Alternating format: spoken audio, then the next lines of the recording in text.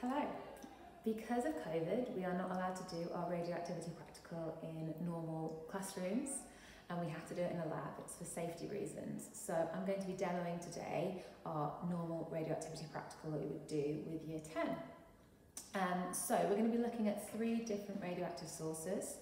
We're going to look at alpha, beta and gamma, and we're going to be looking at them using a Geiger counter and then later also a spark counter in a separate video.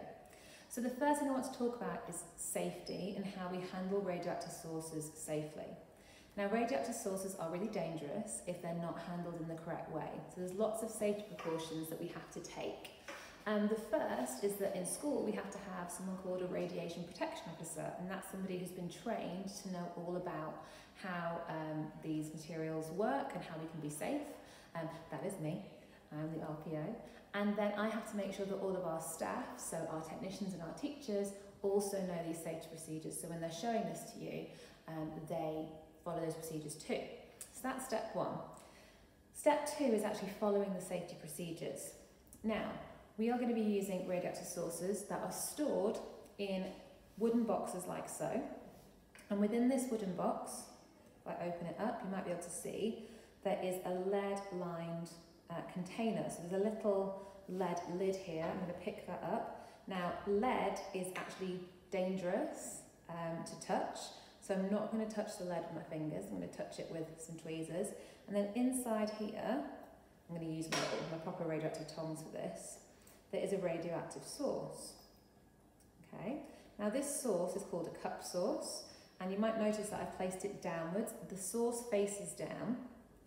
And when I pick it up using tongs, because I want to make sure that I'm not touching it with my own hands, the tongs also mean that I'm further away from the source and I'm going to be exposed less to it. When I use the tongs like so, whenever I pick it up, I want to make sure it's pointing downwards or away from me. Okay, so never pointing towards you, and definitely never looking at it and pointing into your eye, because then the radioactivity is more likely to get into your body and could potentially do some harm.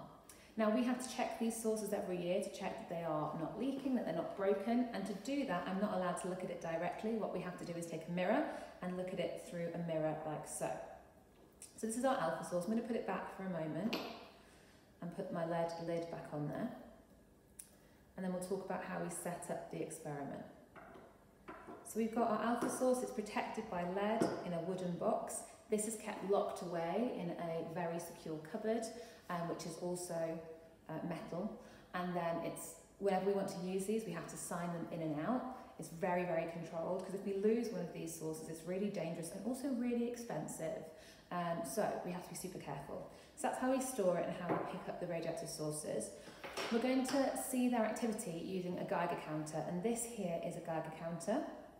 Now this counter is attached to a speaker, and it's also attached to a digital meter.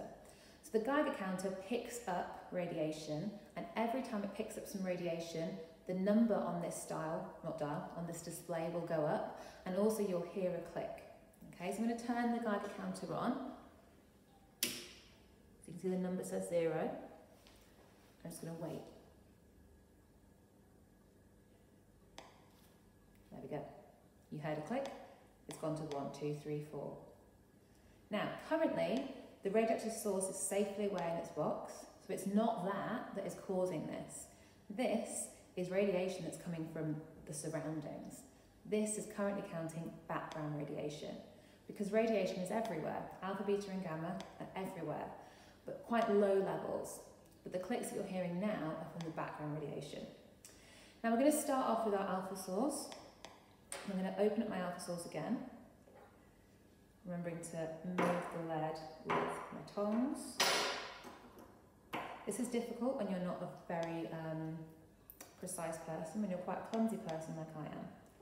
Now this is an americium source, or I can never say it properly, so it's an alpha source, and I'm going to hold the alpha source. Just let me switch to a different hand, see how I'm pointing it downwards. I'm not wearing gloves, by the way, I don't need to, because I'm using tongs. I don't need to wear goggles, but I just need to make sure I keep away from it and I point all the sources away from me.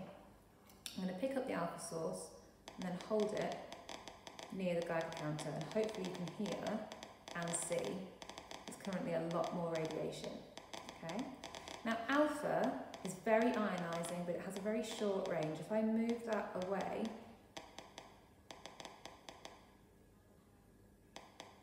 look how much lower that count is when I've kind of doubled the distance to when I'm only a few centimetres away. And move it even closer, you can hear a big difference. So alpha has a very short range, it only travels a few centimetres in air. If I move it over here, about 30 centimetres away, that's just back to background. Now alpha is also famously, if I hold this there, stopped by paper, she says.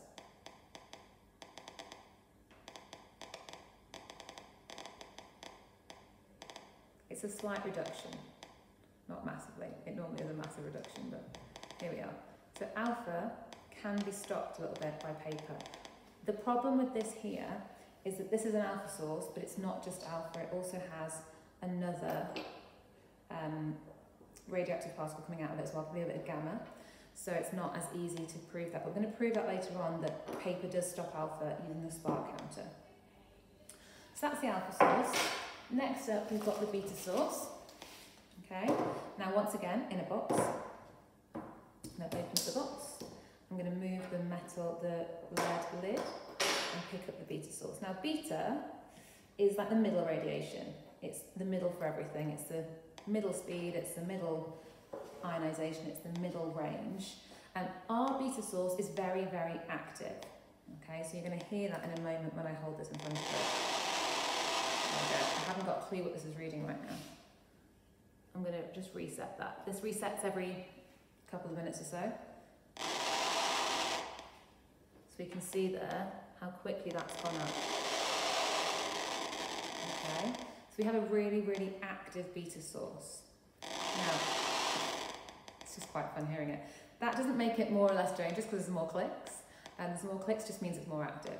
Now if I hold the beta source and move it away, there is a slight reduction, but not as much of a reduction as there was with the alpha. And if I put some paper in, there's not really a difference. So what can I do to try and stop alpha and beta even? Well, I can try and use some aluminium. So this is a sheet of aluminium that I'm going to place there. There we go. If I take the aluminium away, put the aluminium back. Oh, I've dropped it. Now I'm trying very carefully to not put my hand in front of the source. So I'm keeping the source away while I move this to try and avoid it. So there we go. Proving that aluminium is pretty good there at stopping most of the beta. Now there's something else that will be even better. And to touch that, I need to use some gloves. I've got a nice new pair here. Just going to put one on. Show my clumsiness by dropping it on the floor. Now, I've already alluded to this. If I want to use lead, I can't touch it. And I've been using the little tweezer so far, but I've got a big piece of lead here. That's not going to work with the tweezer, so I've got a thick piece of lead here. I'm going to place that there. I'm now going to put the beta source. If I take the lead away, replace the lead. You can hear the lead is much, much better at absorbing that. And lead is a really good absorber of radiation, which is why it's often used to line things. For example, I've got lead line cases here. And around a nuclear reactor, for example, you would have lead, etc. Now, that's the first two. We've got one more source to look at, and that is our gamma source. And the gamma source is very conveniently put in a roses tin with a scary symbol on it. And that, we don't need to do that, it's just to try and remind us that it's a bit more dangerous. Because gamma is the most penetrating, and it's the least ionising, but it's the most penetrating. And our gamma source is actually covered in some foil, and that foil is lead foil. So I'm being careful to only pick up the foil with my lead glove covered hand. And if I open up, I can now just take this out because I'm allowed to do that. So I'm going to pick up the radioactive source with my left hand, which I think is quite clever actually. She says, no, I'm not. We're going to go back to the right hand. It's really hard when you do this when you're being filmed. There we go. Now if I drop this, I have to do a big test to see that I haven't broken it. So I'm going to try not to drop it, which I have so far. And I'm going to move the lead, like so. And I'm going to put the gamma source in front of the Geiger counter. Now this doesn't sound as bad because our beta source is so active and this is less active. But unlike the beta source, as I move it away, it shouldn't particularly change. Half of the problem is that I can't keep it in line. But this shouldn't change too much. What also shouldn't change it is if I put the lead in front of it. So I'm going to put the lead back where it was. And then hold that there and then move it out the way. There's a slight difference. That's quite a thick piece of lead. If I use some aluminium, for example, like I did before, I'm trying to do this with a gloved hand is difficult. There we go. Put the aluminium there. The aluminium doesn't really change anything. The lead does, but it doesn't completely get rid of it. And if I use some smaller bits of lead, you can see this involves a lot of dexterity. Okay, so there's a smaller piece of lead. Let's see if we can balance it.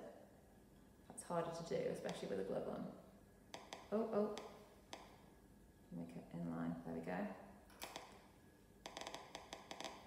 So that thinner piece of lead hasn't made a massive difference. So what do we learn from this? Well, alpha is the least penetrating.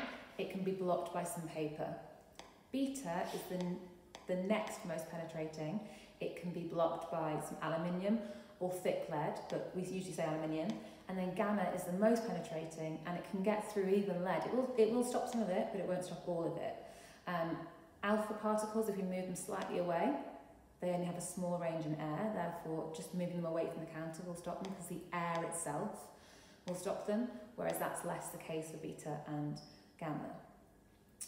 Don't get confused between activity and danger. So our beta source is the most active, so sounds the most dangerous, but actually the one we have to be most careful of is the gamma source, which I'm just going to put away. Oh no, I'm not, because that's a different piece of lead. I'm going to put that away now. And in the next video, I'm going to move over here, and we're going to look at alpha in more detail with the spark counter, and that's quite exciting.